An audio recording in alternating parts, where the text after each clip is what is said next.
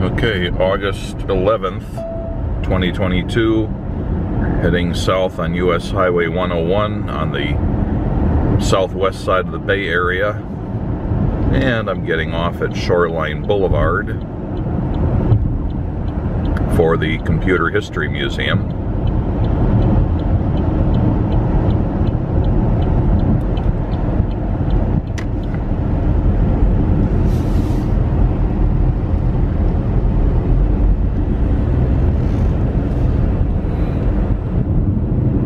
Turn left at the traffic light.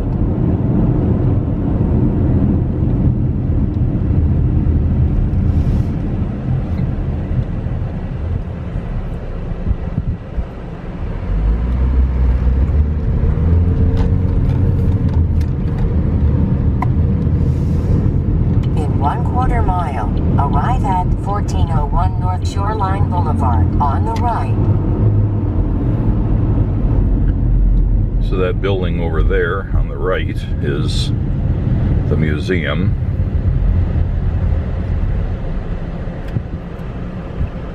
I want to say it used to be like the old Sun Microsystems building or one of those other companies like that they moved, and this building was available, so the Computer History Museum snagged it.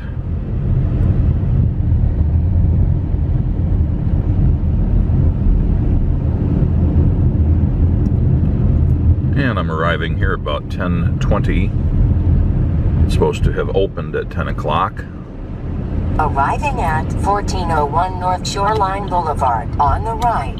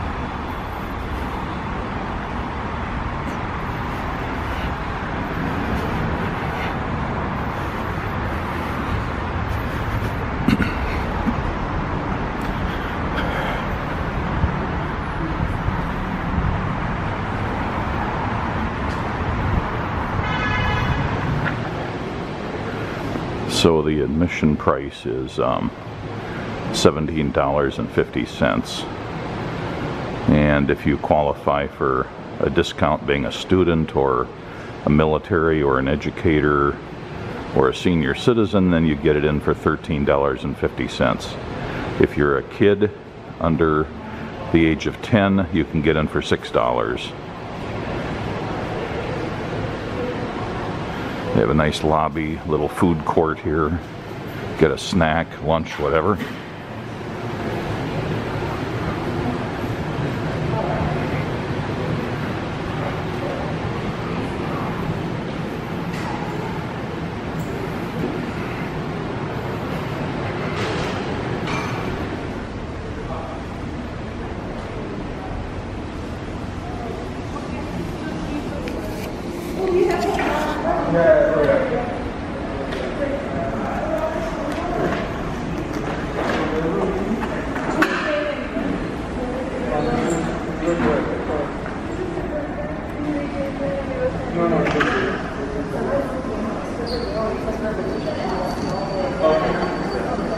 Thank you.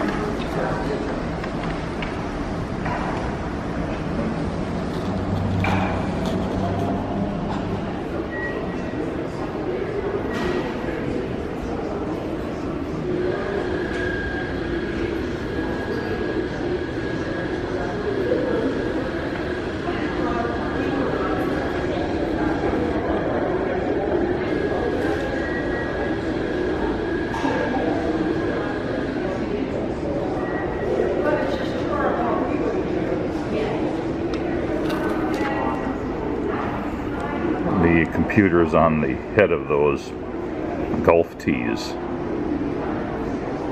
And by the way, they do a COVID screening when you come in here. You are required to present proof of vaccination.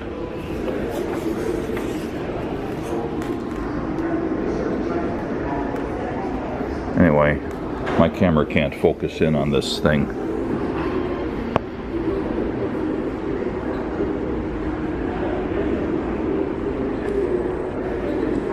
Yep.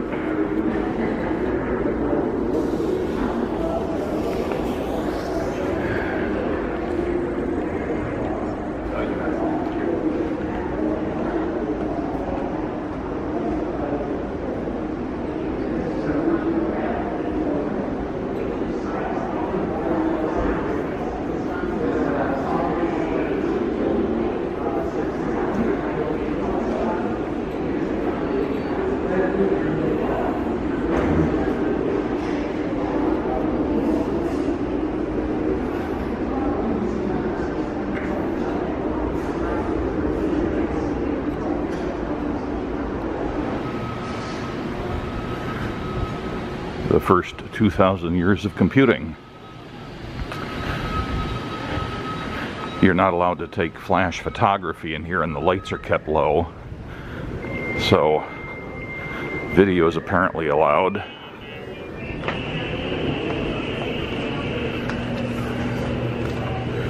So they recommend following this pattern, and the layout pretty much leads you through it. So we have the calculators section, then punched cards, then analog computers, birth of the computer, early computer companies, real-time computing, mainframes, memory and storage, software theater, supercomputers, mini computers, digital logic, artificial intelligence and robotics, computer graphics, music and art, input and output, computer games, personal computers, mobile computing, networking, and the web. What's next? Then back out and then to the old mainframes section, which is down this way.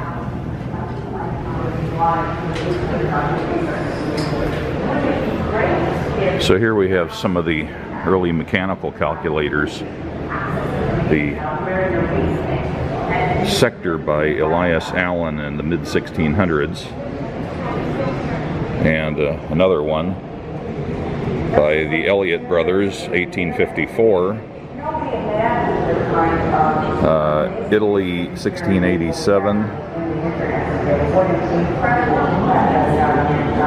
Thomas Heath, 1760,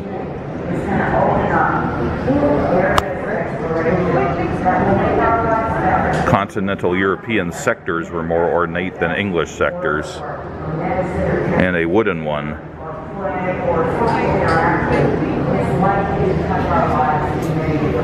So the compass-like sector, developed in late 1500s, can perform a tremendous range of approximate computations, from basic arithmetic to calculating areas and volumes or converting currencies.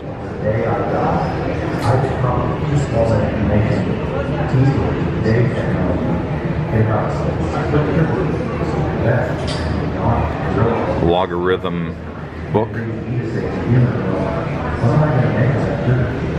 And there's a large-scale slide rule here used for teaching how to use the slide rule, made by Pickett in around 1960. The Lord's calculator by the Elliott brothers, 1880.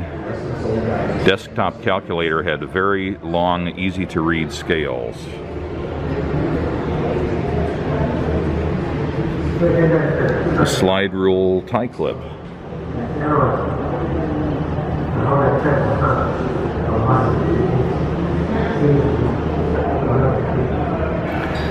Eliza Wright arithmeter by Joseph Fowley, 1869.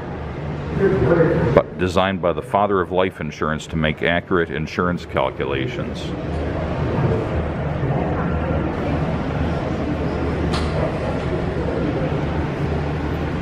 There's a little bit on how to use the slide rule, and there's a example here.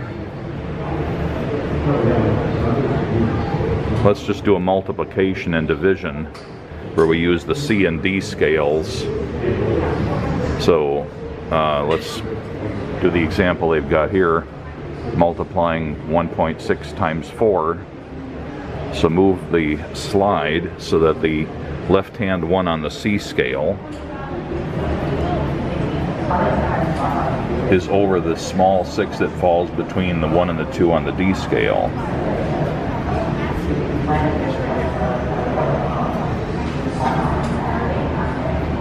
This location represents 1.6. 1.6. Find the 4, which is the multiplier, on the C scale. And it's 6.4, which is, of course, the answer. The Schickard calculator replica. The original was built around 1623. This is a reproduction from the year 2000.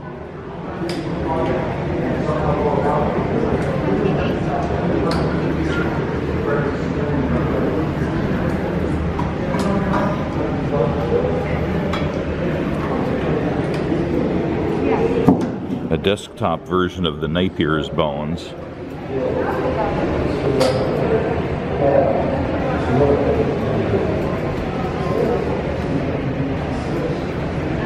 And here's a little pocket-sized Napier's bones from England, 1700.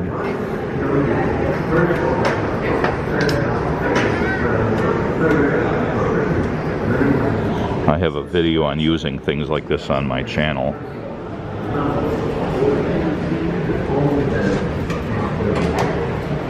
And a Pascal adder, or Pascaline, replica from 1981.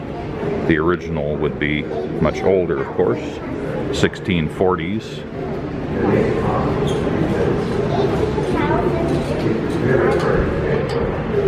Here they have a thing on Napier's bones where you can play with them.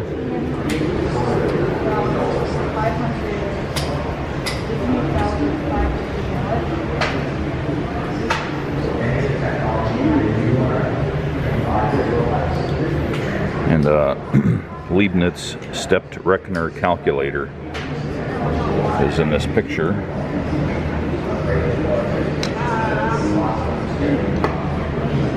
And the Tim or time is money calculator from 1910. Moving carriage 4-function design.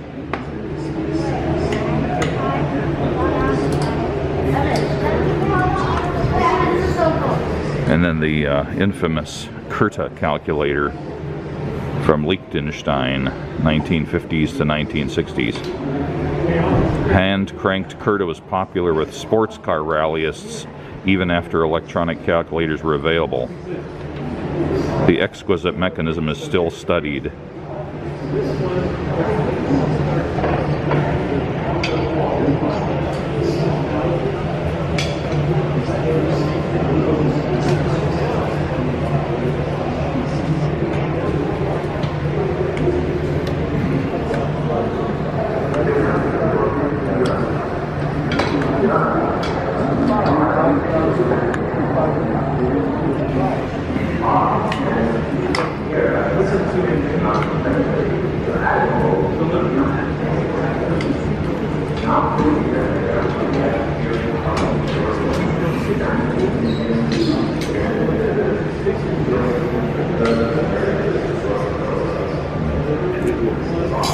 Then we have a section on the abacus over here with hands-on experiments.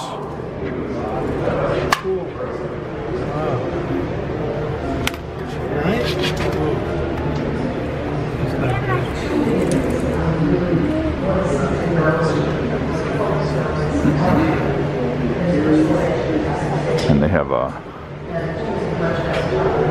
demonstration piece from the Babbage Difference Engine number 1, 3/4 scale replica, built in 1972. When I was here the last time, they had a full-size, full-functioning replica or reproduction of the Babbage engine.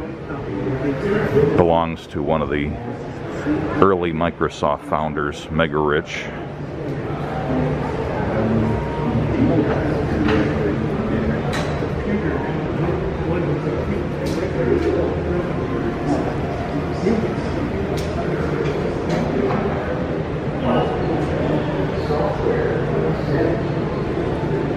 It's a Russian abacus from the early 1900s. A Soroban type abacus with a built-in sharp calculator.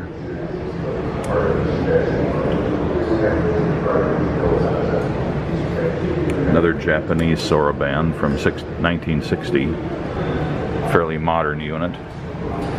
This is a transitional Soroban from around 1900, and a Korean abacus from around 1900, a Chinese abacus, and another one.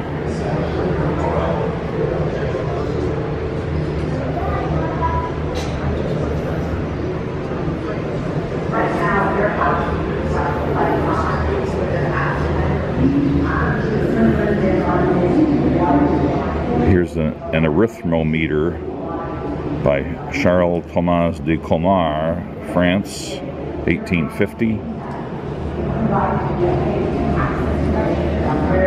And arithmometer, that's what that one is. I should have said arithmometer instead of arithmometer.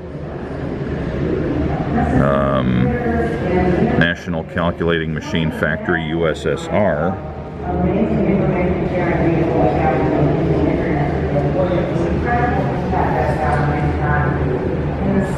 A Burroughs adding and listing machine from about 1912.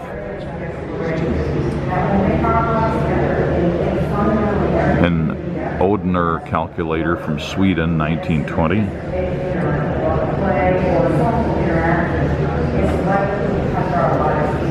Comptometer, Felt and Tarrant, 1890.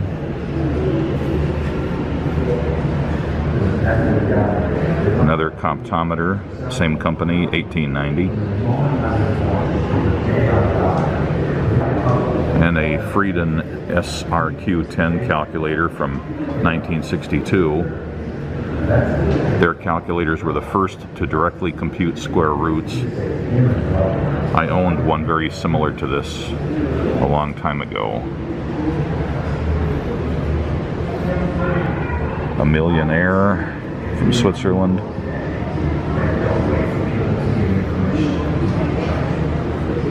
Marchant, 1932.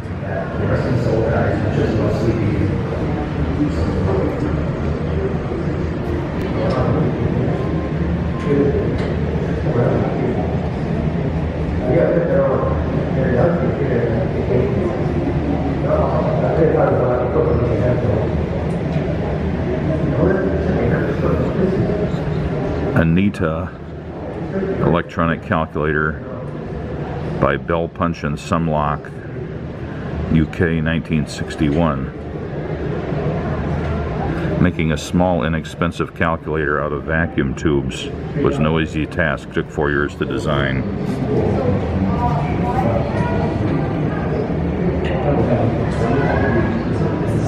So it used vacuum tubes for the calculations and Nixie tubes for the display. An Olivetti Programma 101 from Italy, 1965. And then some very early electronic handheld calculators, the Bomar Brain. I have a couple of those. And an HP 35, I have one of those. An SR50 from Texas Instruments, and a HP 65.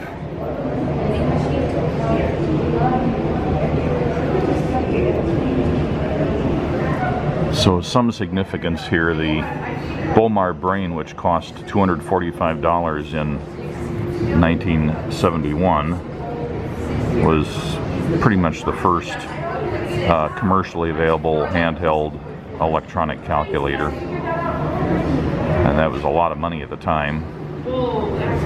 I'm fortunate enough to own a couple of those.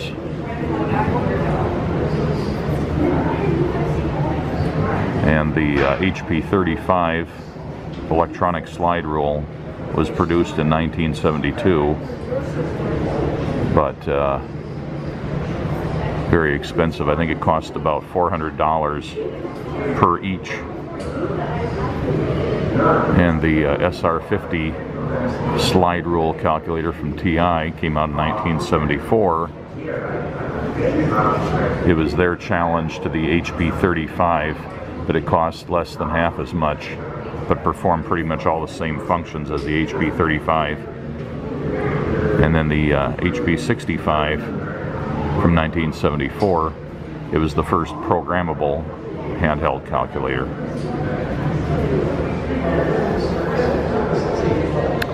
This is the punched cards gallery.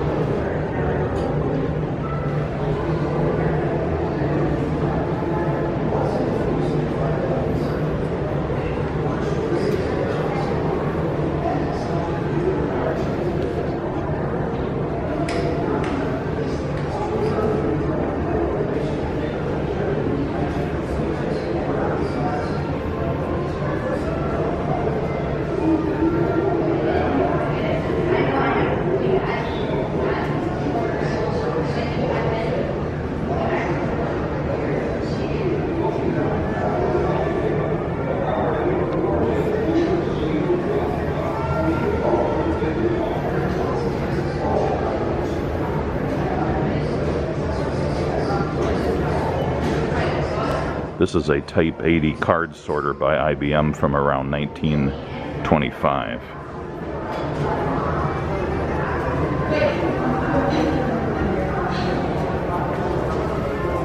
A Type 77 collator from IBM 1937.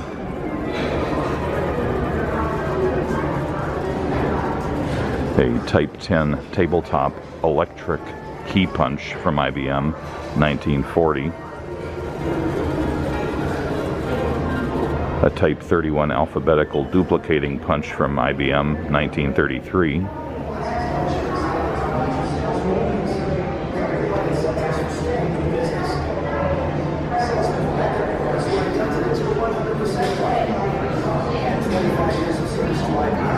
Type 11 electric key punch IBM 1923.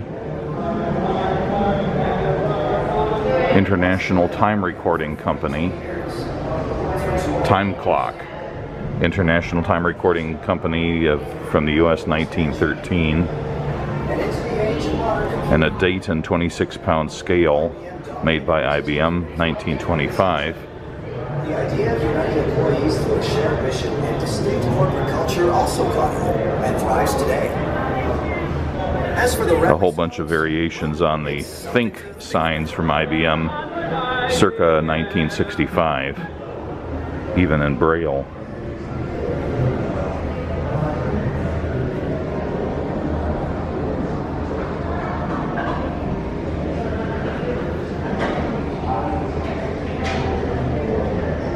The IBM songbook. We'll do one verse and two choruses ever onward on page 5 of the songbook. Now I know in every zone our reputation sparkles like a gem. They fought our way through and to feel sure to conquer with the ever onward IBM. Uniforms. Rules of conduct. Rally songs. Sounds like the old alma mater, doesn't it? But this story is about the early revolutionary culture of one of the most influential companies of the information age. This is a Type 82 card sorter from IBM, 1949. And a Type 403 accounting machine, IBM, 1953. And a Type 83 card sorter, IBM, 1955. A Type 26 printing card punch, IBM, 1949. And that's a example of fabric from Jacquard loom, which was controlled by punch cards, using it much like a software program to do the weaving.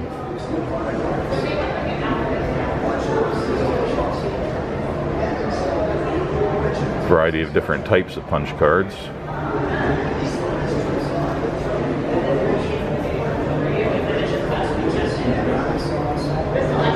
And this is a pantograph card punch from the Hollerith Tabulating Machine Company, which I think that's what eventually turned into IBM, if I remember correctly.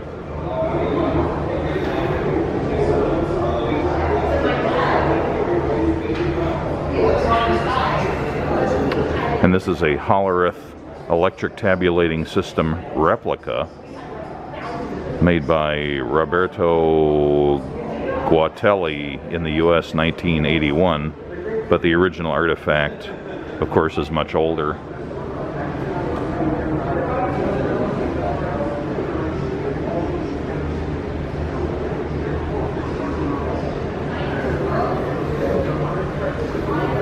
Let's go over and look at analog computers.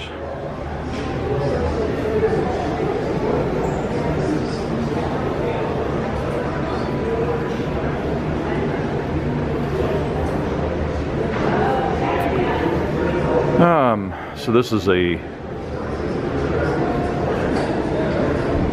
Nordseek differential analyzer, 1956.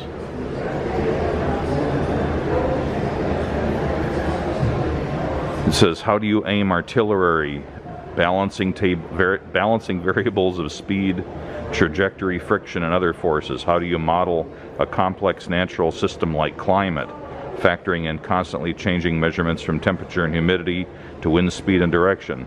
It's all done with differential equations. The electromechanical differential analyzer, such as this one, much like the mechanical analyzers that preceded them, solved such differential equations, provided a powerful tool for engineering, rocketry, physics, economics, and other disciplines that needed to model complex real-world conditions.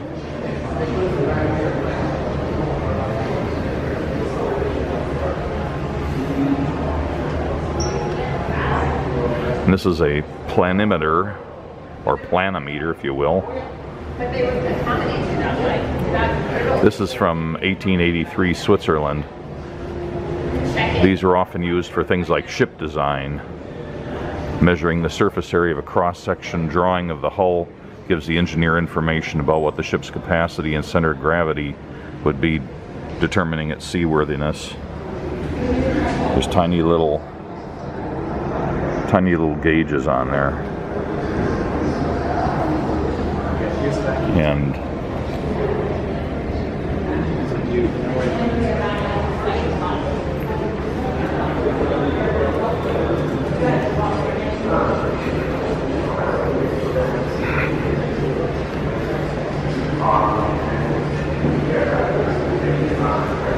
as it says here, we see history in the rearview mirror. Earlier inventions often seem merely steps on the path to today's technology. Yet analog computers weren't just the ancestors of digital, they were powerful calculating instruments with unique strengths.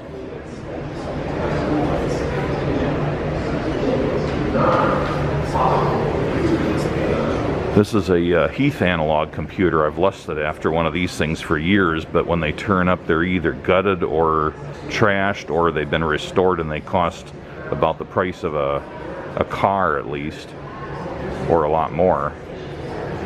But this is the H1 educational computer from 1956.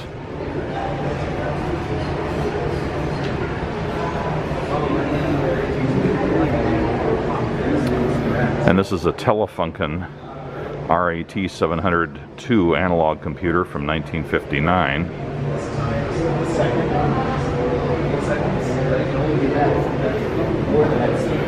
And an EAI Pace TR-48 analog computer by Electronic Associates, 1962. And an EAI 580 patch panel.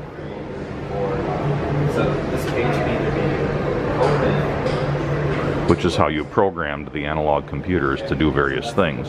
In computing, analog and digital came from the vacuum tube. So the vacuum tube could either be pressurized or not pressurized. And this is a trace computer by Packard Bell Raytheon, 1964.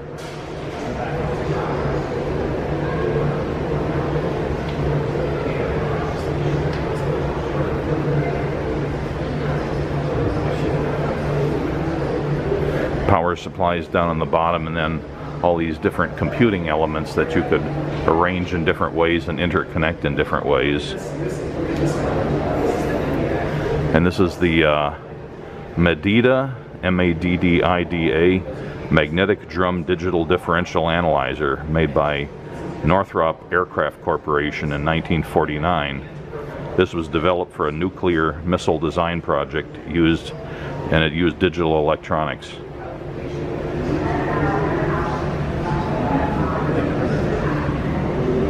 Tracks on the magnetic drum did the mathematical integration.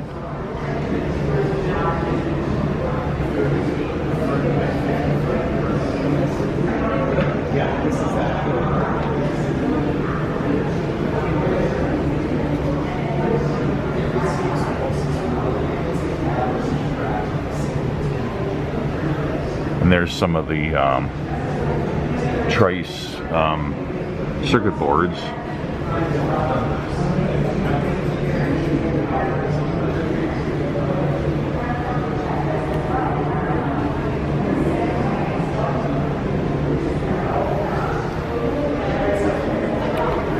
And this talks about some early op amps.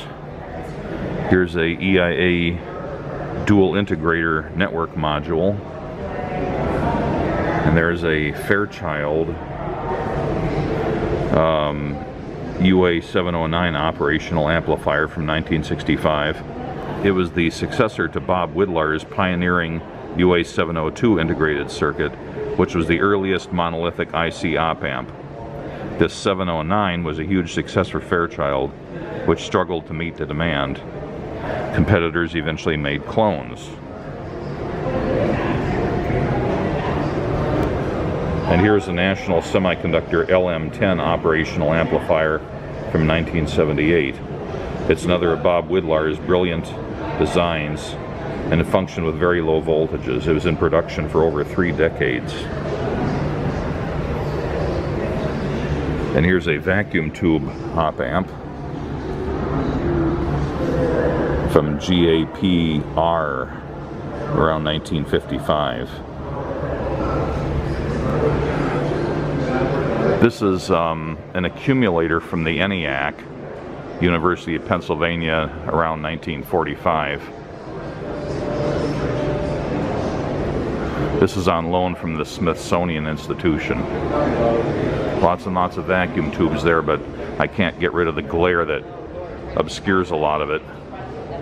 And here's a portable function table from the ENIAC. Using a vacuum tube every day, or 2. Oh my gosh. Entering the early computer companies gallery.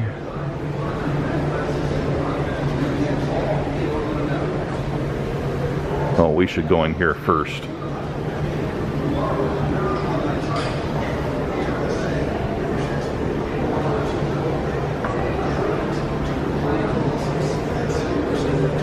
There's the back side of some of those ENIAC panels, but again, all I get is reflections.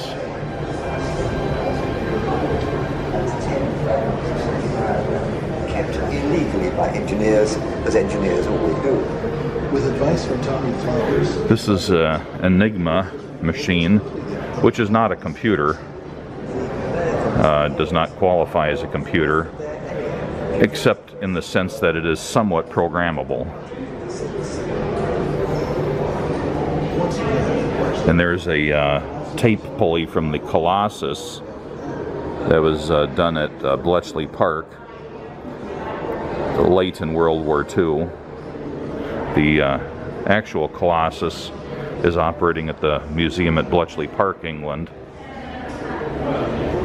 And here's an Iliac electronics module, University of Illinois, from about 1952. The Iliac was the Illinois Advanced Computer. Wait, this is it? Used 2,800 vacuum tubes, weighed 5 tons, and was the earliest computer built by an American university.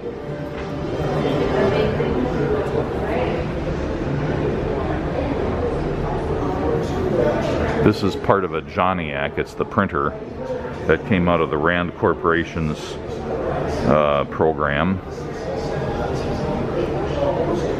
And there's a user console from the Johnniac.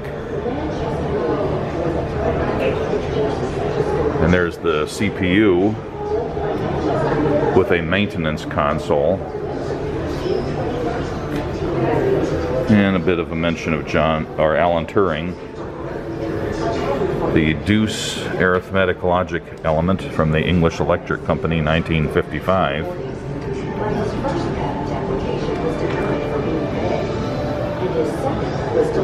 The SWAC, S-W-A-C logic module from the Institute for Numerical Analysis, National Bureau of Standards, 1951. Not a lot of circuitry on that big brute. And the SWAC Williams-Kilburn tube, National Bureau of Standards, 1951. It was used as a memory device.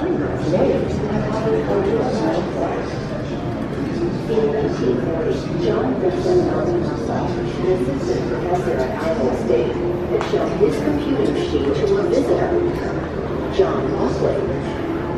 Because of that visit, the court's opinion was that Moffett and Becker derived their idea from a prior work. And this is the Atanasoff Berry computer, a reconstruction thereof from Iowa State University from around, well, the reconstruction was done around 1944 to 1997.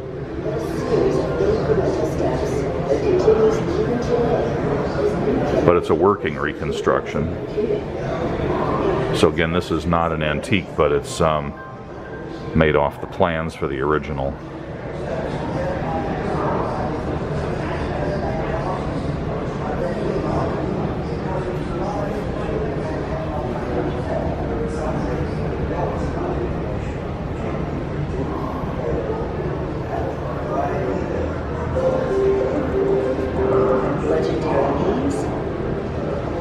Legendary inventions. But who invented the Messages decoded by Colossus.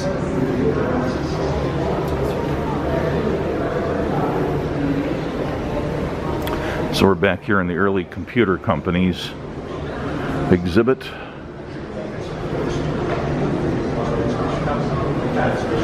Oh, I kind of skipped part of this.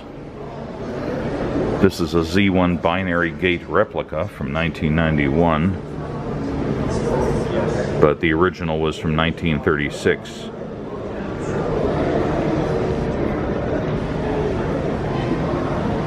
It's a mechanical device.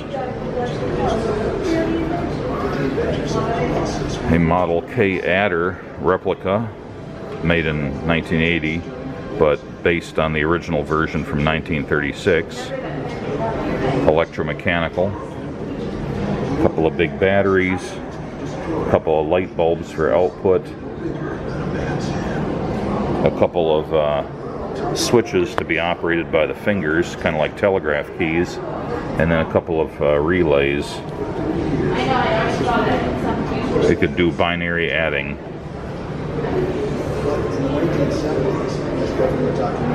And this is part of a Harvard Mark III resistor capacitor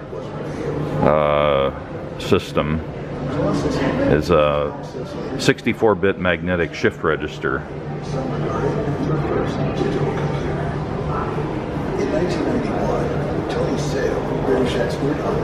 And this is a Williams-Kilburn tube, one of the two storage tubes forming the memory of the Manchester Mark I computer. Each tube stored 2,560 bits of information. These were the first form of electronic random access memory for computers.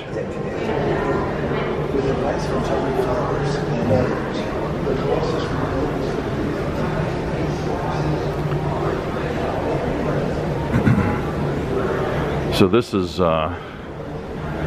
parts of a univac. This is a mercury memory tank from 1951, and univac vacuum tube chassis, 3 of them.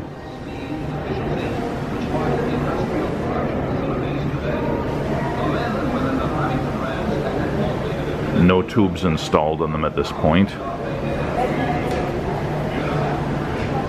And this is a univac supervisory control printer from 1951.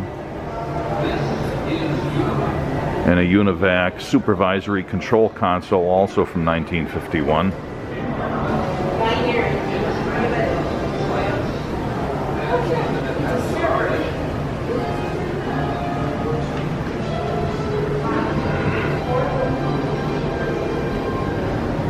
Here are some early computer circuit boards.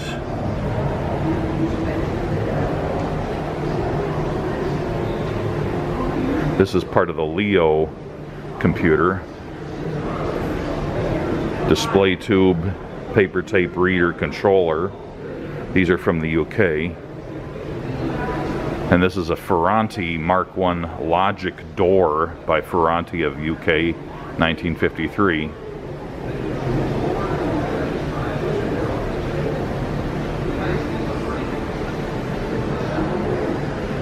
And part of a IBM 709 panel.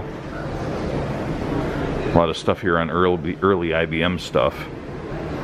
And there's a IBM Type 706 Williams-Kilburn tube electrostatic memory prototype from 1953.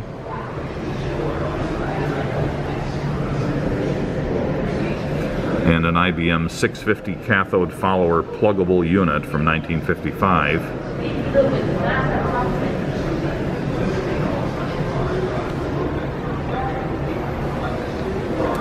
This is a control data Bendix G15 from 1956.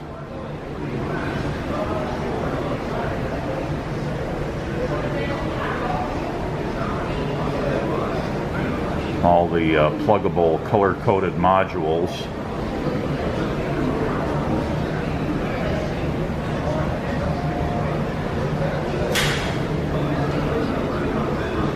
And this here is a Librascope or a Librascope, General Precision LGP 30, a US device from 1956. This is a small drum-based computer for engineering and education. It only used 113 vacuum tubes and 1,450 diodes. It used conventional office power and required no air conditioning. Although it was difficult to program, it was the first computer that many organizations had.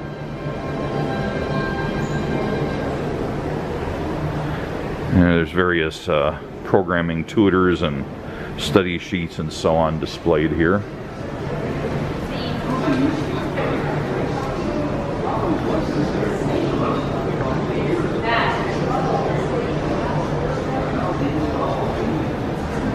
So this is the real-time computing exhibit.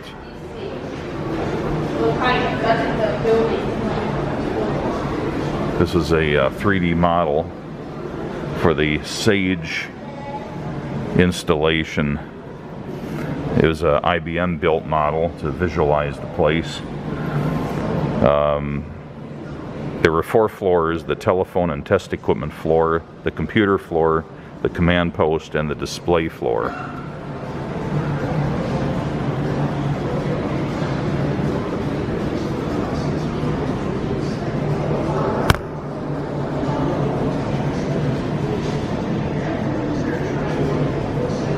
Really high ceilings in this place.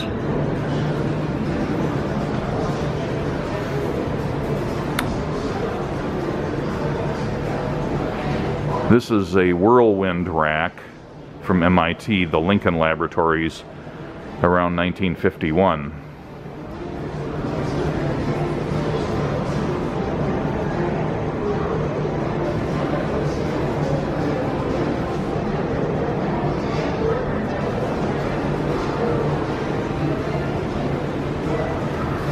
And this is a Sage Weapons Director console with a light gun from 1959. This user console showed all activity in the airspace assigned to it. Operators could request information about displayed objects and use the light gun to assign identification numbers to displayed aircraft.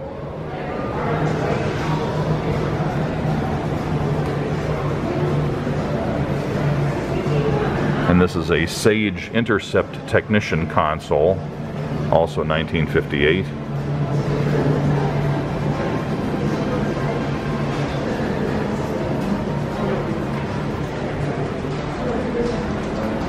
A Sage console filler knob, 2 of them, with handwriting on them, 1958.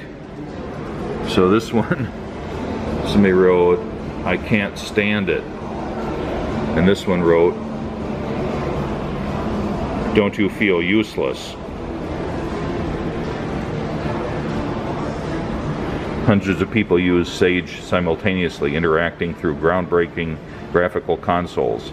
Ever on the alert for a Soviet attack, Sage operators describe the experience as endless hours of boredom, broken by seconds of sheer terror, of course.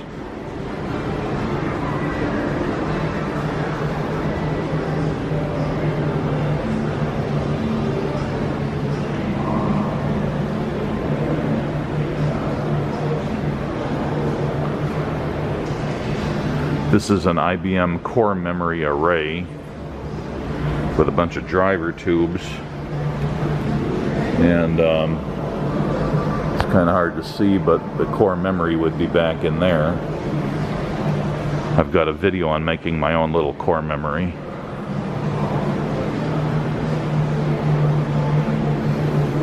And this is a Ramo Wooldridge RW300 by Thomson Ramo Wooldridge Incorporated, 1959. It was designed as an industrial process control computer. Analog to digital conversion and input-output buffers to monitor and control machinery were built in. This transistorized machine had a magnetic drum main memory.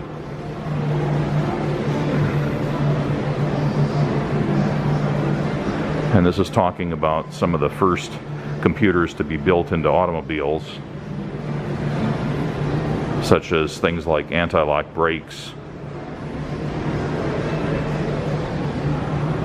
And this is a Bosch analog brake system, or ABS-2 controller by Robert Bosch of Germany, 1978. And also pacemakers.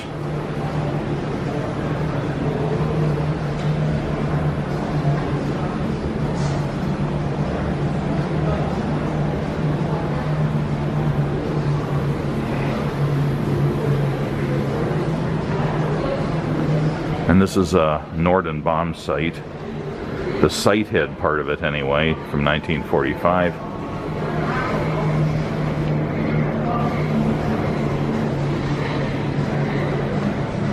And a K3 automatic computing gun sight made by National Cash Register in the 1940s, so that predated the Norden bomb site. So sort of an analog computer, kinda. And this is a Minuteman missile guidance computer by North American Aviation, circa 1960.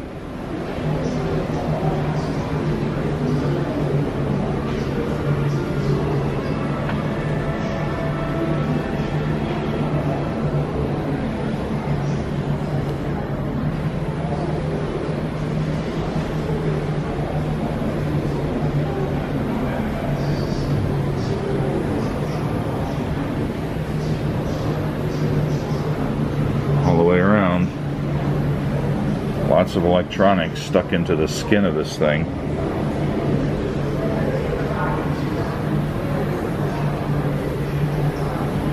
And there's the famous picture of Margaret Hamilton from 1969, who led the team from MIT that did the code for the Apollo onboard guidance computer. And this is a prototype logic module from the Apollo guidance computer.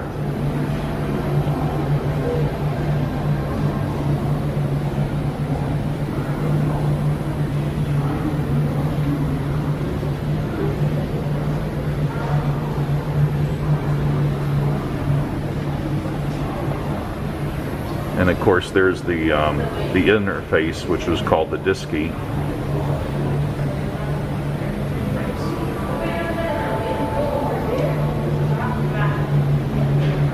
And this is a onboard computer block from the Soviet Space Agency's Mir spacecraft from the 1990s. So this gallery is about mainframe computers mostly.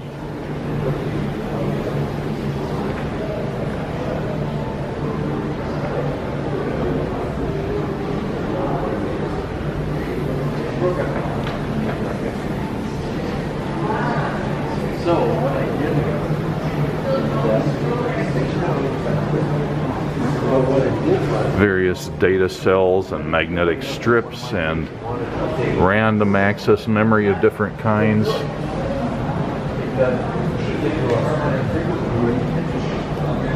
Here's a Johnny-Ax Selectron tube by RCA. Thin film memory by RCA 1967. A photo-digital storage system module. An early memory chip from 1973.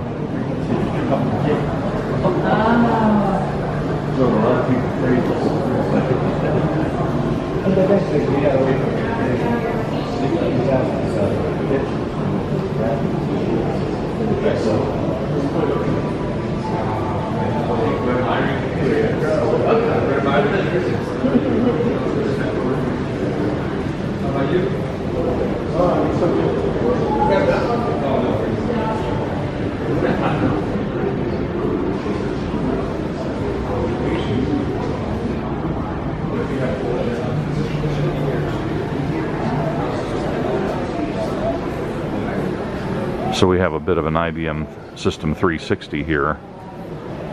The CPU module with a interface.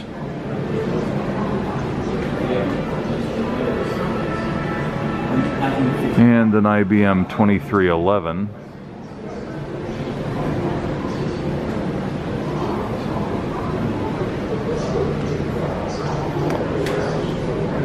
A magnetic core plane from IBM 360, Model 65, 1965.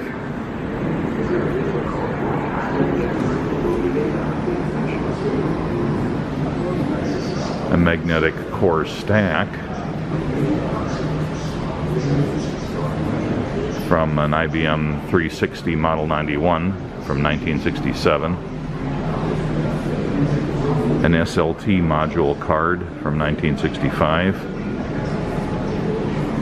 A standard modular system logic module from IBM 1959.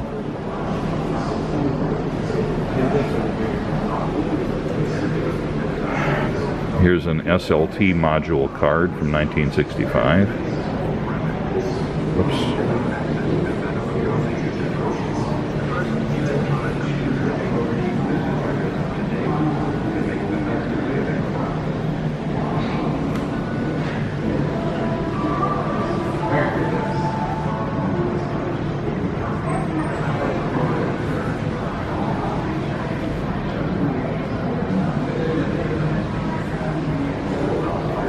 The first disk drive, the Ramac 350.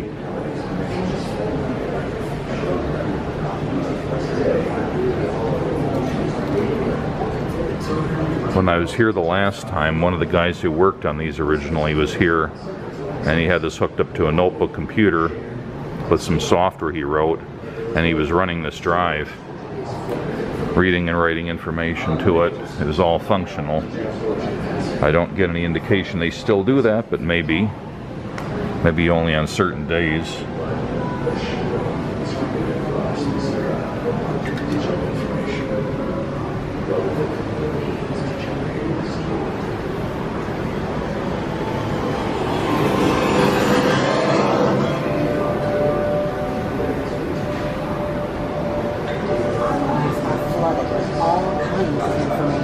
So this is the memory and storage gallery. We started with that Ramac hard drive. Oops, excuse me.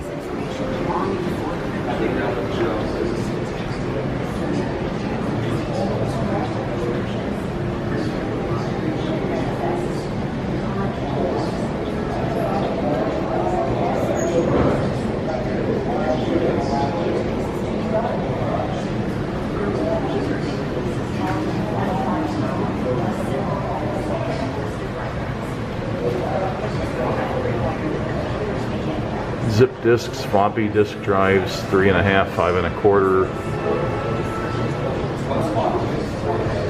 8-inch floppy drive, optical storage.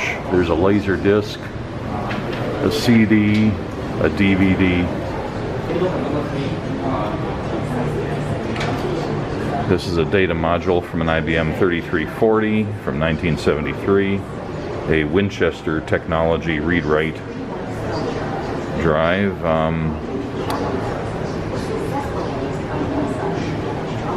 Various IBM hard disk drive units. Here's a Ramac disk. One of 50 aluminum disks used in the Ramac disk drive.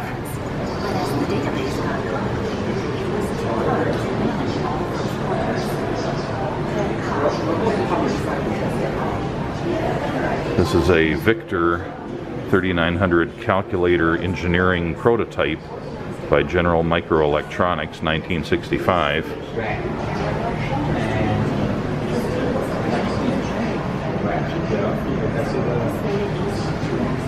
An early DRAM, static RAM card from DEC, 1974. A 486DX motherboard from Taiwan, 1990. So we're trying to figure out this one. Silicon wafers, that is. Okay, so see, we have only 20 minutes. We can ask. A Whirlwind magnetic core plane. A Sperry Rand Univac magnetic core plane. A 32K word magnetic core memory board from DEC, 1978.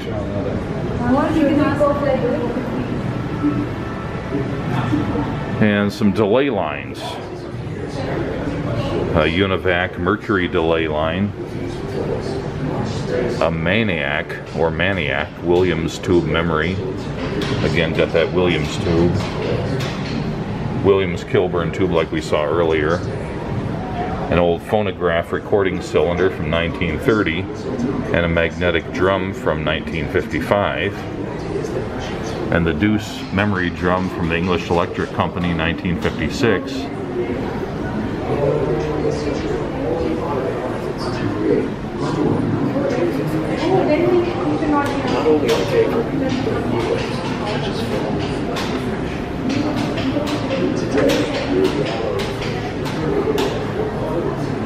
is the Copycats and Competitors unit. This is a an Amdahl Fujitsu air-cooled integrated circuits with finned cooling towers on each.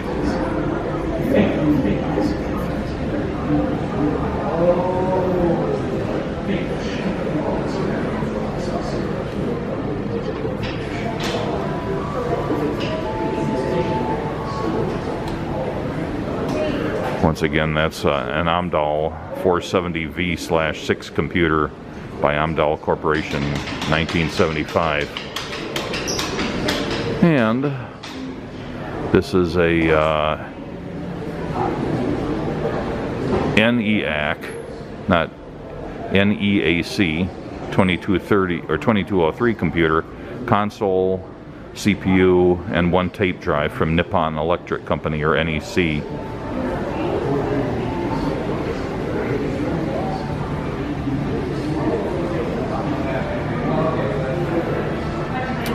An IBM 7094 computer console, 1962.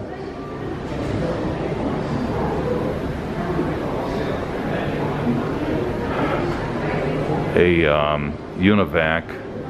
Unimatic console, report processing system.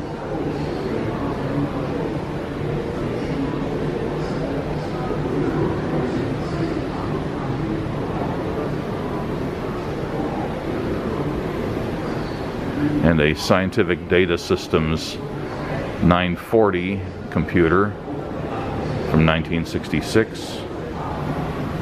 A TI Silent 700 terminal from Texas Instruments. They have a little theater tucked away over here, talking about software.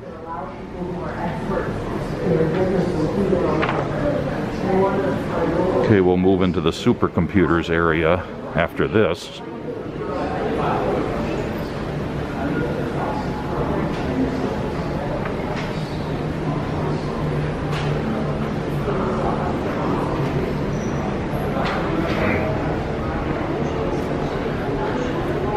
Here we have a Cray 1A from 1976.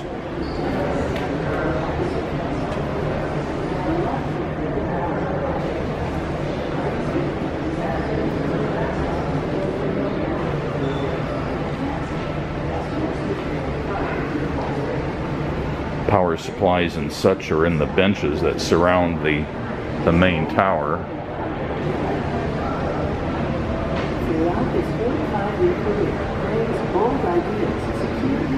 A modern FPGA-based Cray 1 replica by Chris Fenton, 2010, 1/10 scale, fully functioning copy of the original system.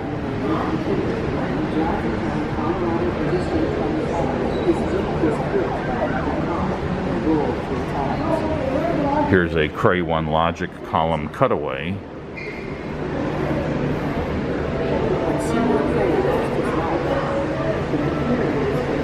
And what do we have here?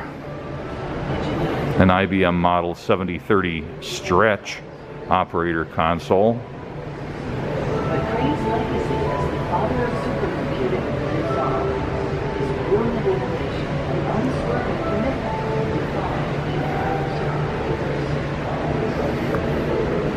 An Atlas Logic module by Ferranti and University of Manchester, 1962.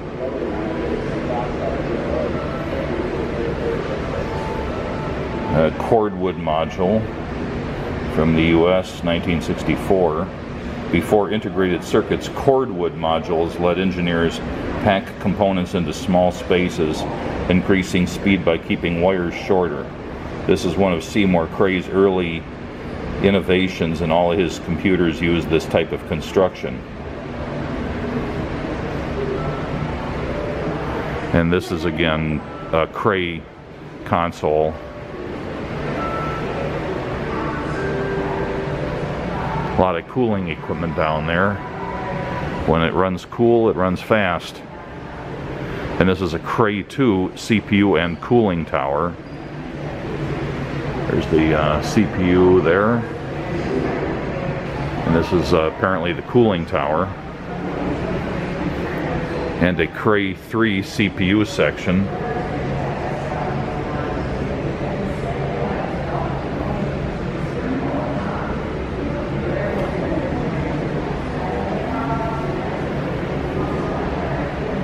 The Cray 3 was supposed to be 10 times faster than the Cray 2, but Seymour Cray, unwilling to join the trend towards using many slower processors, switched to exotic gallium arsenide chips, packing more than 1,000 in each 4 cubic inch module. The risky path to speed backfired. Cray sold only one partially completed machine. Yeah, these days we just use a lot of slower computers connected in parallel, sharing the load. It's faster, cheaper, just better in pretty much every way than just making screaming fast, do it all in one place processors. And here's an Iliac 4 processing element from DARPA, University of Illinois and Borough, 1975.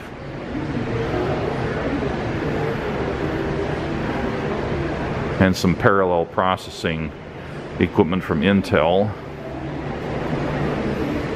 A little hard to see some of this stuff in the dark.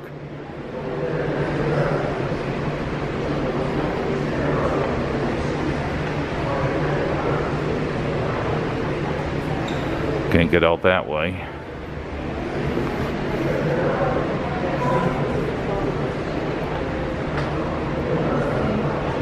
Okay, we continue into the mini computers gallery.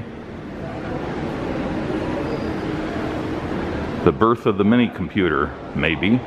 The Control Data 160A from 1961. Laboratory Instrument Computer, or LINC, from MIT, 1962.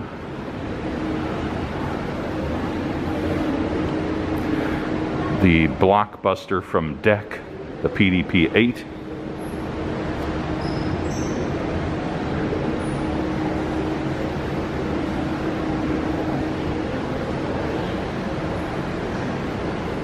A PDP-8 IC logic module. A PDP-8 transistor diode, or a PDP-8 transistor diode logic module. 1965, that was from 1968 there. And then from 1963, a PDP-5 transistor diode logic module. So I should have gone from left to right. And here's a PDP-8/E brain surgery station. It served as a controller for a device that mapped the brain's response to stimuli. Previously, brain surgeons had to keep patients awake during surgery, but by wiring patients to a computer, doctors could stimulate nerves and analyze brain responses while patients slept. And there's a Tektronix rack mount scope there, and a bunch of other tech stuff, and some other specialized equipment along with the PDP-8. And the DEC GT40 digital, or from 1972 rather, and a Krantz Molby from Germany, 1970,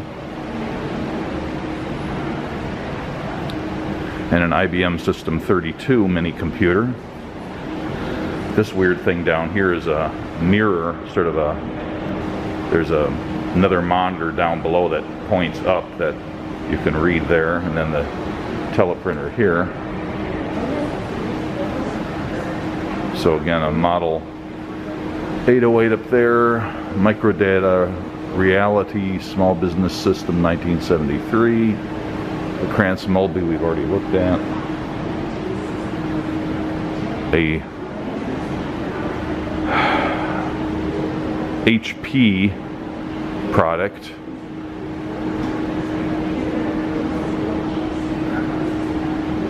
the HP Way, and then a General Data Nova serial number 1 from 1969, and a digital PDP-11,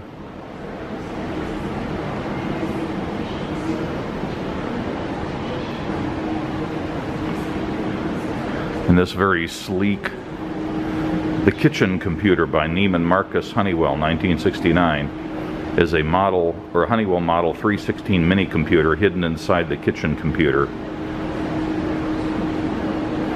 The 316 was the successor to the 516 computer that powered the first node of the ARPANET, which eventually became the Internet. So I guess this is kind of like a kitchen counter with a small computer console, maybe a display there, I'm not sure.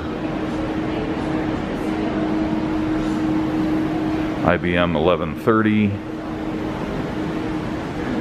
Scientific Data Systems 920, Wang computer. My first job in my career, we had a Wang computer that we only used for specific things, otherwise we used a Commodore PET. Now we moved into how digital computers compute section. This is a little rudimentary here. Talks about Boolean logic and what makes a computer circuit. And then they promptly show something that isn't a computer circuit necessarily. It's the guts of a particular logic IC. And you can play around with this interactive thing and do some basic binary logic. And they talk about going from vacuum tubes to wire contact relays to flip-flops to integrated circuits to large-scale integrated circuits.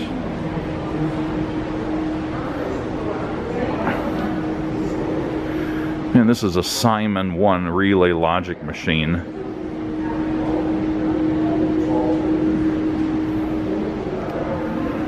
And there's a small display on how vacuum tube computers work with an example of the MIT Whirlwind computer from 1955. It's just one rack from it.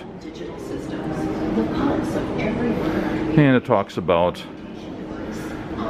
some very rudimentary telephone equipment and circuits used, transistors and so on. Going up to experimental logic cards.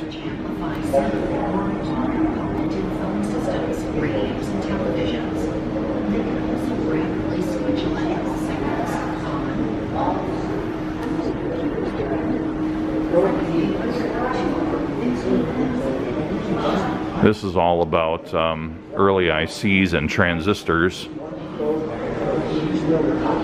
And then we get into some of the early microprocessors.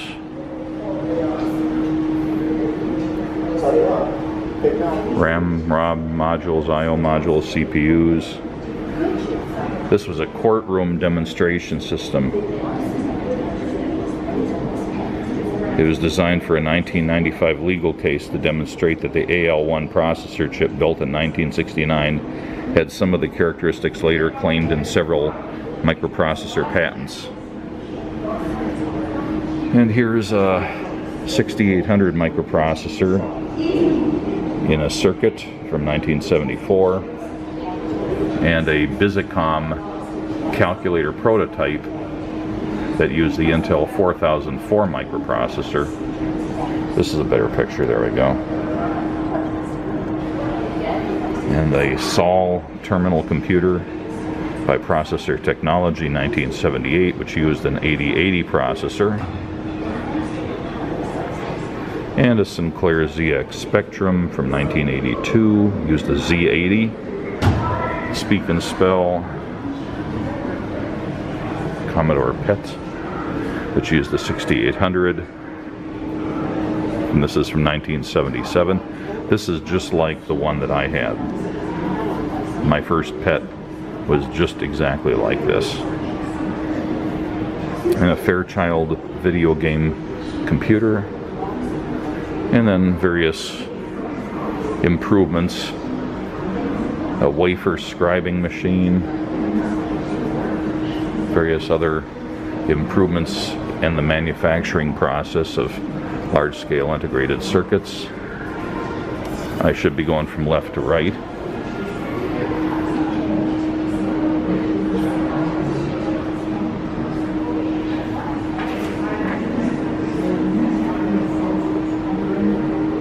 So this is the Artificial Intelligence and Robotics Lab. This is Shaky from the Stanford Research Institute, or SRI, 1969. And various toys and such that used microprocessors. The Furby from Tiber Electronics. The Andy toy robot from 1982. Big Track programmable toy vehicle by Milton Bradley.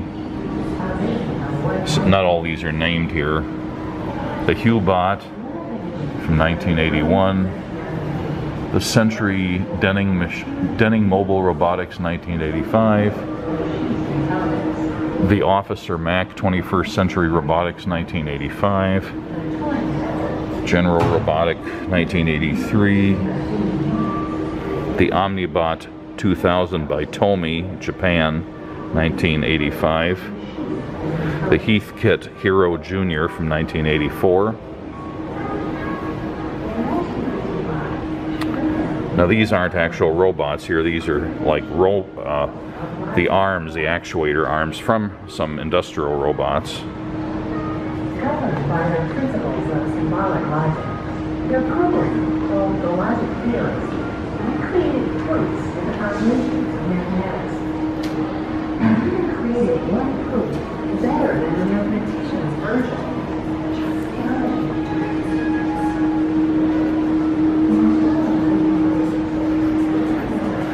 Then we get into the computer graphics gallery.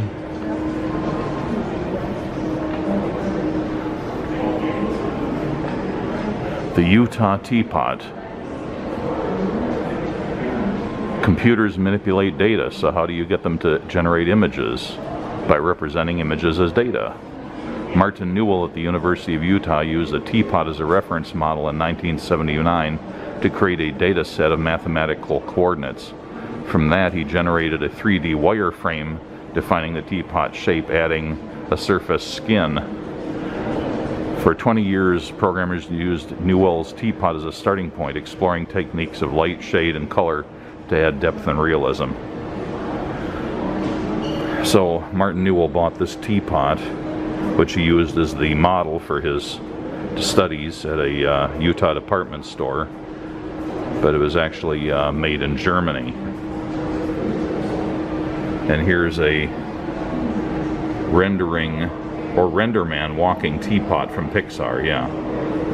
This walking teapot toy was a giveaway promoting Pixar's Renderman software for movie animation and digital effects. It was inspired by the Utah teapot.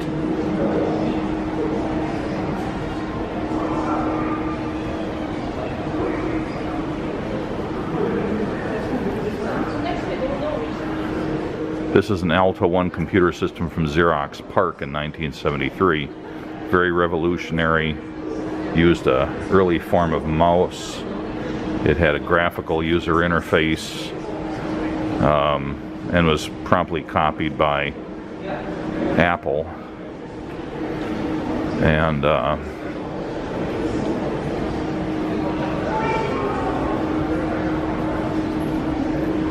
digital graphics.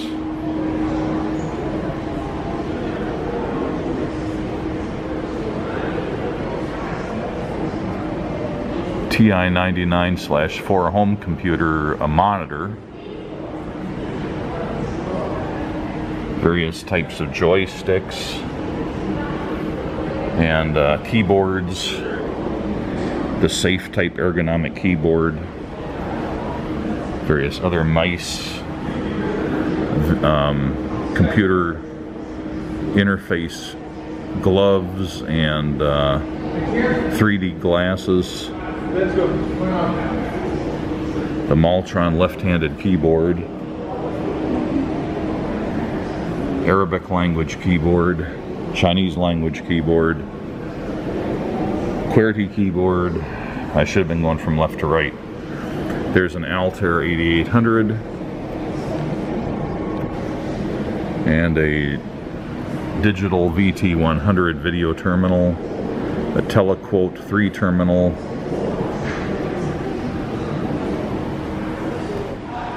here's an early laser printer, the Laser Writer Plus from 1985.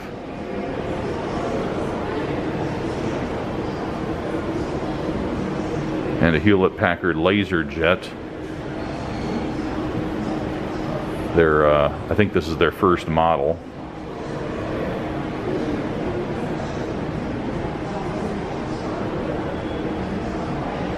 Circular monitor display for the Whirlwind, so this is just all sorts of different stuff. There's a Dvorak keyboard, a light pen interface, or light pen and interface, a prototype Engelbart mouse replica, a rolling ball mouse for the Alto computer, a sort of a trackball prototype, picture thereof,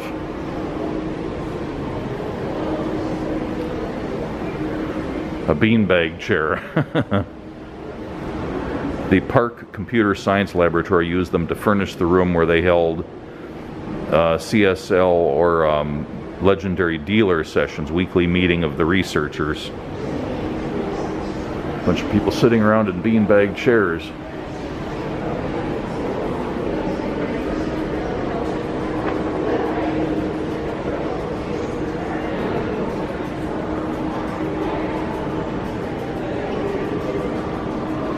And what do we have here? This is a Silicon Graphics computer and monitor keyboard. It's the 4D50 GT from 1988. Here's a Pixar image computer from 1986. Pixar was originally a computer company, not an animation company. It was a pet project of Steve Jobs after he was no longer with Apple, before he came back to Apple. A Domain DN100 workstation from the Apollo computer, not Apollo space program, but a different Apollo. An AutoCAD, typical AutoCAD interface and personal computer. It's not their product necessarily. It looks like it's a compact maybe. And a graphics plotter from Hewlett-Packard.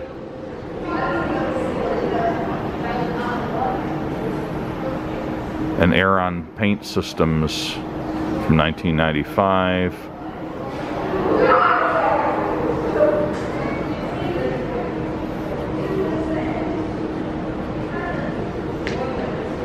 And then it talks about adding MIDI to electronic instruments. And then of course it shows a cover of the Switched on Bach album, which used electronic music but not MIDI.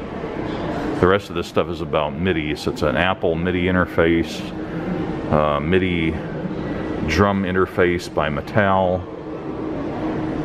a tiny little computer keyboard that would fit over a Commodore 64 to allow you to use it with computer music applications, and these piano style keys would just push down on the keys of the keyboard.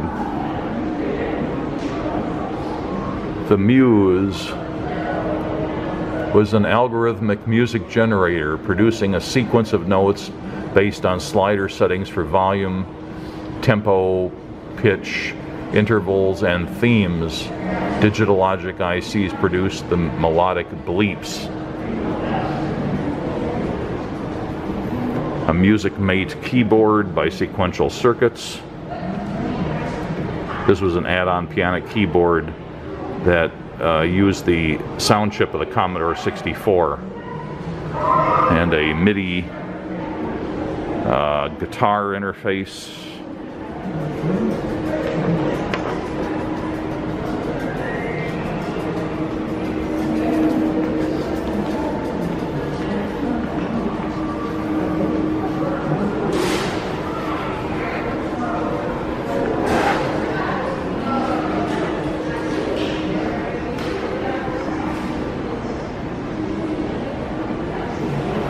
There's a whole section on computer games here.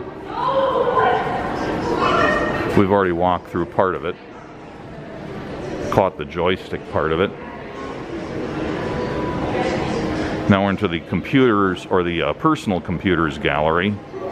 There's an actual Apple I from 1976 here.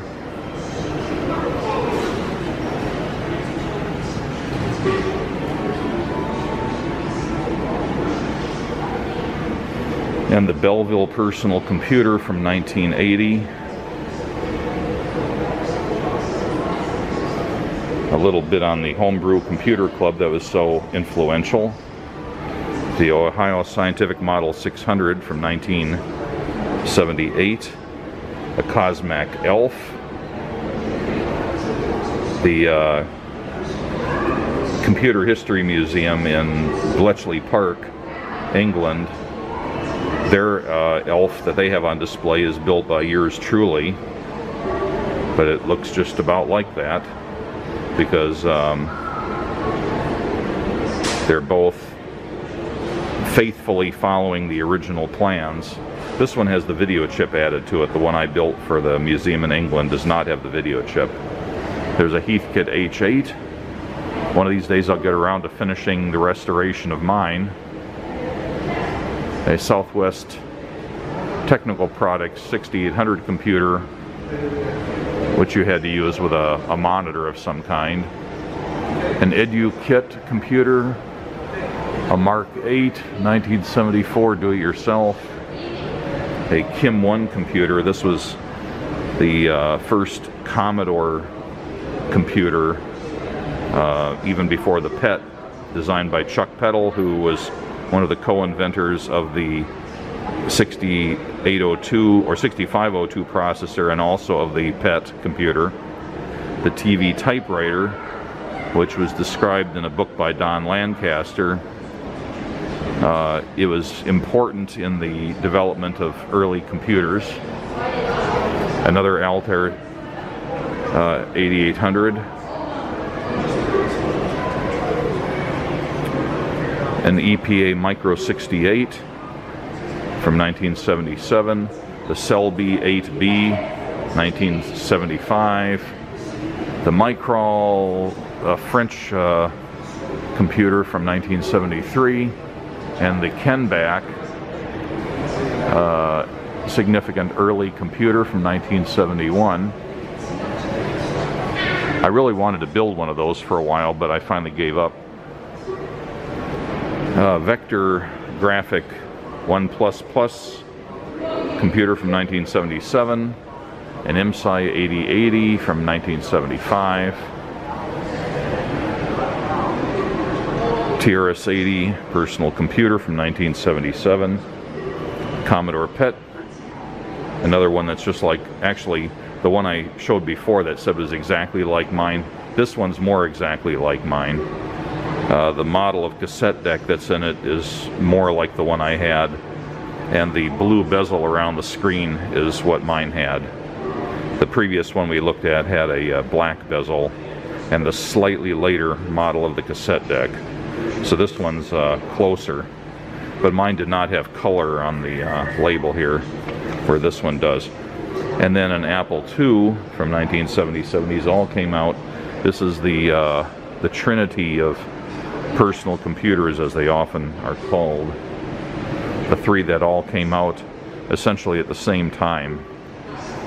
They all have arguments for why they should be considered to be the first of the three. The first one you could actually get your hands on was supposedly the PET. Like Radio Shack advertised theirs first, but you couldn't actually get your hands on them as quickly. Apple came out slightly later. I forget exactly what the distinctions are, but they all have claims to being the first. And then there's various Ataris and Luxor from Sweden, and Kookaburra portable computer from Australia, ZX80, Sinclair ZX Spectrum, the Hit-Bit home computer from Sony Japan, the CPC 464 from Amstrad UK, the Dragon 32 from the UK, the BBC microcomputer system from Acorn Computers, 1981, Sinclair QL microcomputer from 1984, 1040 ST computer system by Atari, 1988, a Thomson TO7/70 from France, 1984, an Amiga 1000 by Commodore, 1985,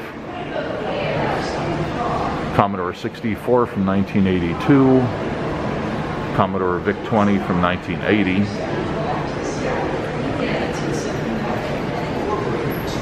and a Compact Desk Pro 286 from 1987, Columbia PC 1982, Compact Portable 1982, Franklin Ace 100 1982, IBM PC Compatible Portable Prototype by Lee Felsenstein 1982, Personal System /2 or PS2 from IBM 1987, the Master Personal Computer from Russia 1993, the Olympian S computer from Russia 1995. It's probably worth saying something about these. This computer for education and games was an illegal clone of the Sinclair ZX Spectrum. And this one is also a clone of the ZX Spectrum. The Robotron Z90-100 from East Germany, 1984. It was a clone of the Zilog, or it used the U880 microprocessor, which was a clone of the Z80. The Eagle PC from 1982. The Outbound Systems in 1991. Hyperion Computer Systems from Canada, 1982.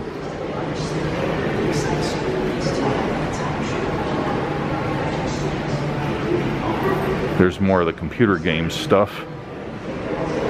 And of course we have an IBM PC back here, and another Apple II. And there's some more of the Apple stuff with a Macintosh and a Lisa, and a Turbo PC, one of the many clones.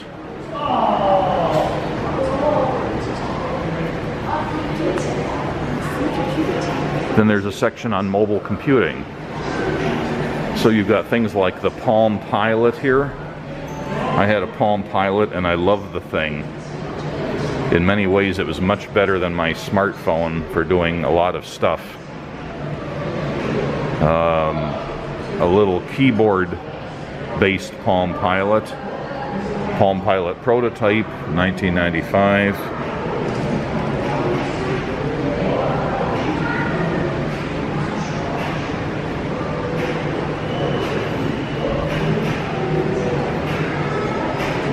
This is a Scout all-terrain sub-notebook by Millard Technologies, 1999. The rugged Scout featured a water-resistant magnesium construction, rubber bumpers to absorb shock, a floating hard drive suspension, and communication with the home office over the Artis digital data network.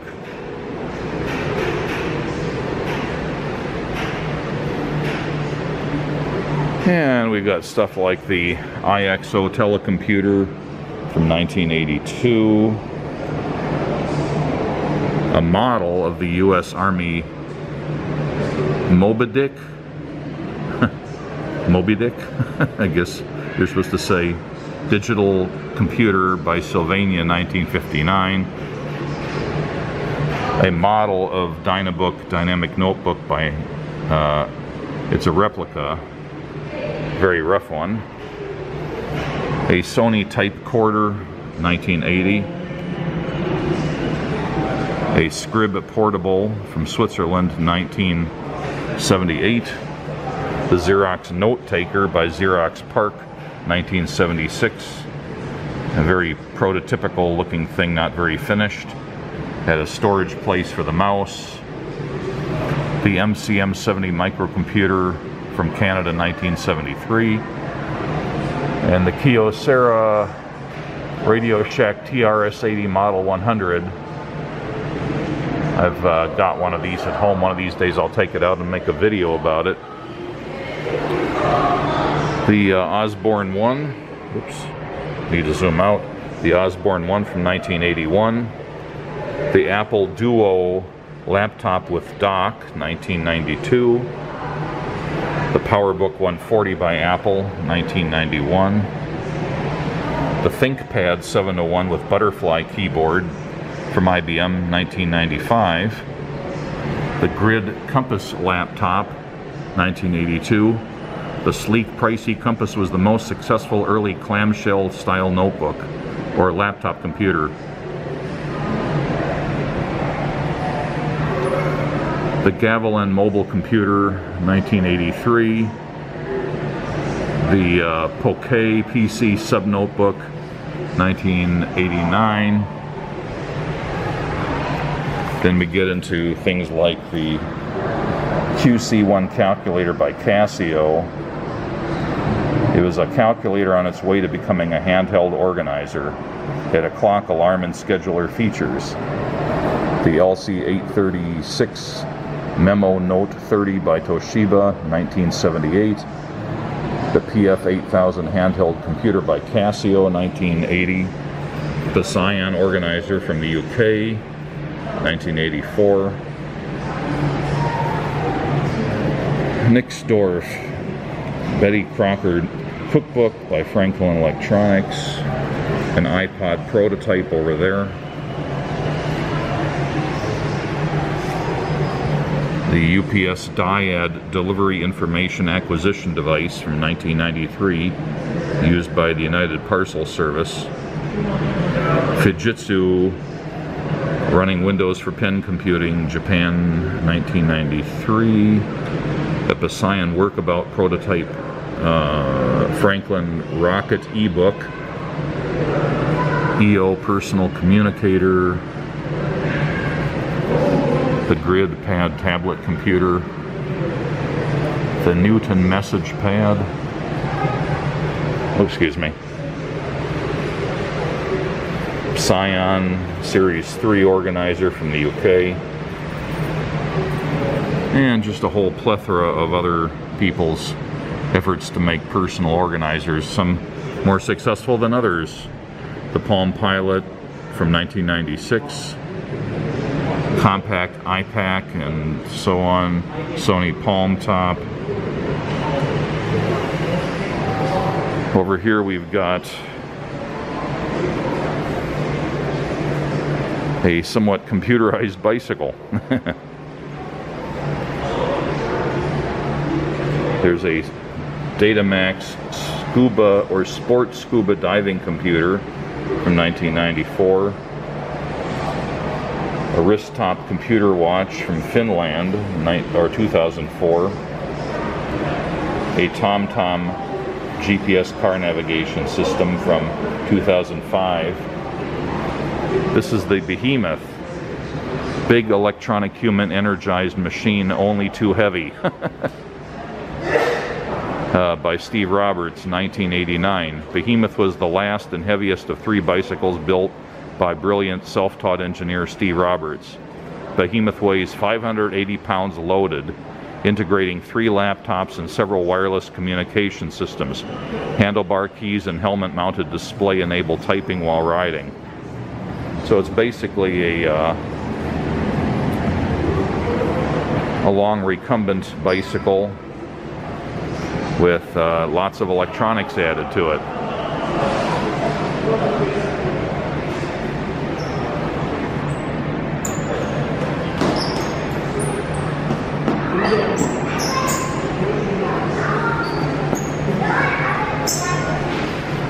This is the networking and the web display.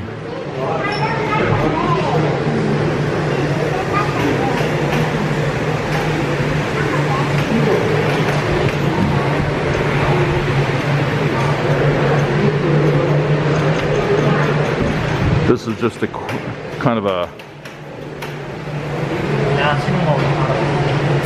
history of early Morse code telegraphy and various enhancements that were added onto it, going to teletypes and modems. Here's a USB modem.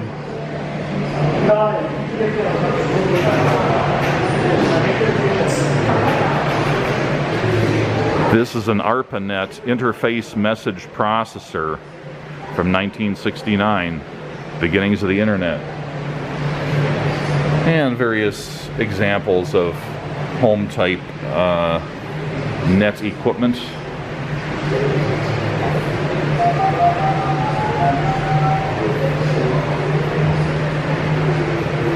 A systems network architecture controller from 1994.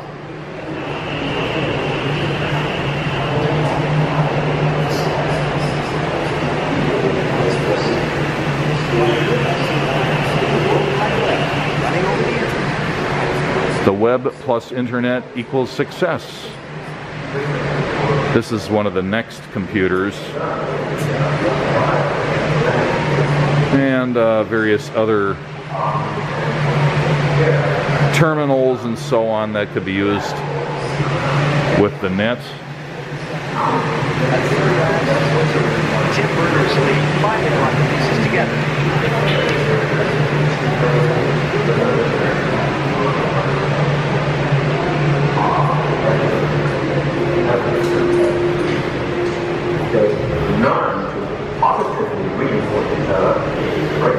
And I think this is the e-commerce and what's next gallery. All sorts of things, playing interactive games, doing e-commerce.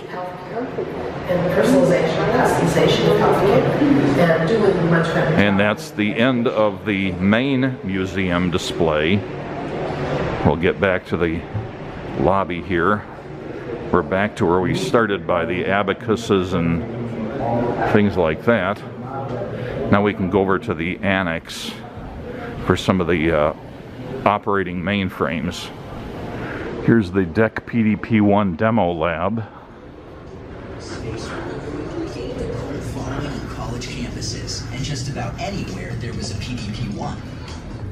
Considering how few PDP-1s were sold, perhaps 50 of them made, the number of people who saw space war was high because so many of them went to universities.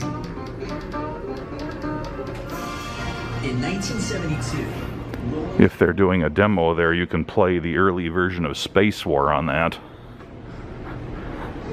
Then we have the IBM 1401 demo lab.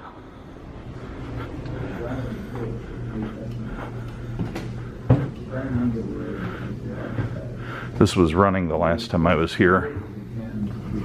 I think they may have scheduled demonstrations when the volunteers are available to do it, and when the equipment is working, which may not always be the case.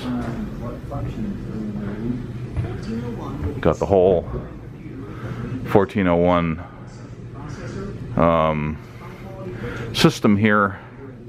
So the basic computer is here, and then you've got a card reader puncher and the tape storage back there, and a couple line printers which literally print one whole line of text at a time. Just boom, and a line is printed. It's not printed character by character. This is screamingly fast. You know, it could just throw big sheets of densely printed paper out at an alarming rate. Quite interesting technology considering when it was made. They when I was here before, you were able to go somewhere in here and key in your name and get a card punched, and then the punched card for a bunch of people, whoever was in the tour, would be fed into the machine through a card reader, and then the computer would process the letters and use these printers to print out a one-page certificate with your name printed in huge letters, each letter comprised of lots of small letters. And this is a processing unit, more tape drives, more card readers. My understanding is it's almost a constant process to keep this stuff working.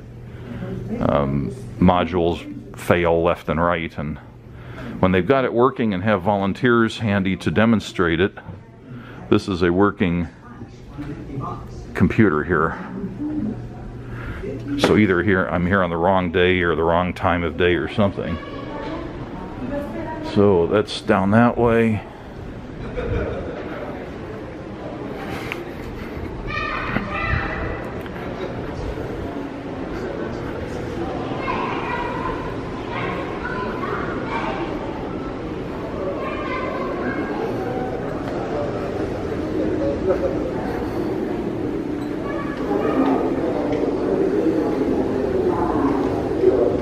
There's a little gallery on here.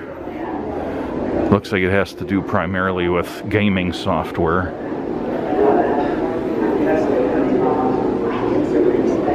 just have to make sure that my children understand that. When I was here last, that area where I was just standing was occupied by the Babbage difference engine.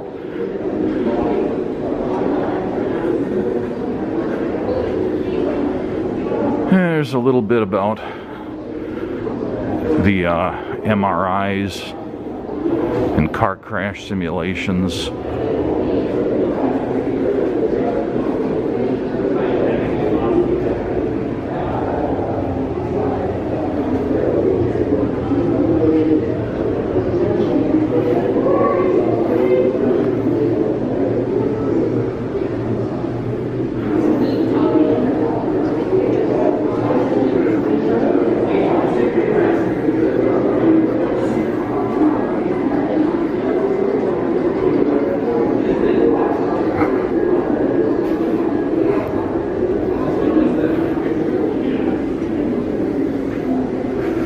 And this is kind of a learning center over here.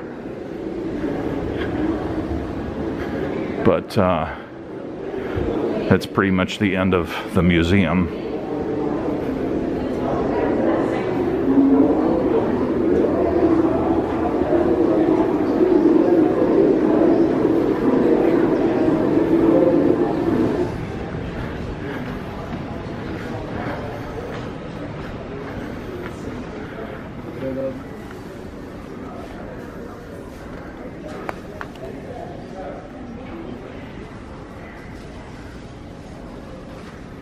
This one's really nice.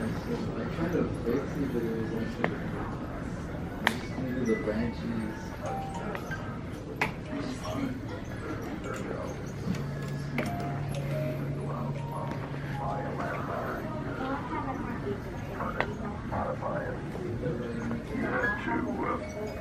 Build your own orders.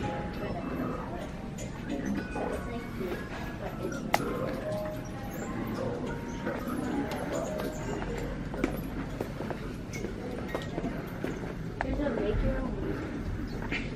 Oh wait, this is how you make one.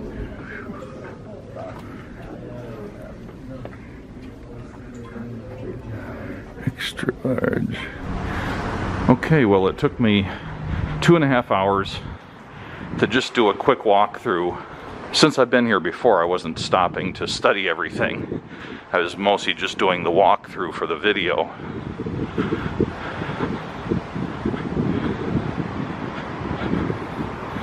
But I think that if you allowed 2 hours and just breezed through quickly, you could do it. But if you really want to stop and read and learn, you better allow at least 3 hours.